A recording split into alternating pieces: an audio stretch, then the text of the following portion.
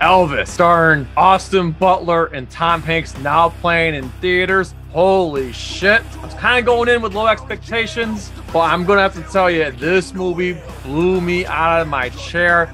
And I cried twice because it's that moving. Let me tell you this right here, right now. Whether if you like this movie or not, Austin Butler is winning the Oscar for Best Actor this year. Book it. That being said, it's a very, very well-polished musical bio. Yeah, it's got a lot of crazy editing, but that's what makes it flow very nicely, and you're gonna start playing his music again, just saying. That being said, I'm giving this flick a 9 out of 10. Go see it. Don't listen to the naysayers.